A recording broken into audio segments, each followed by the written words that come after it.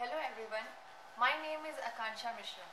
I am in 4th year of Electronics and Telecommunication Engineering from VPKB IIT, Varma, Pune. I feel immense pleasure to share my experience for UG Fellowship 2018. I would like to thank Vishwaniketan, CTIF and all the mentors for providing this opportunity to work at Vergata University, Rome. I came across UG Fellowship as Vishwaniketan Institute organizes campus interviews every year in our institute, as well as the feedback of our seniors were good.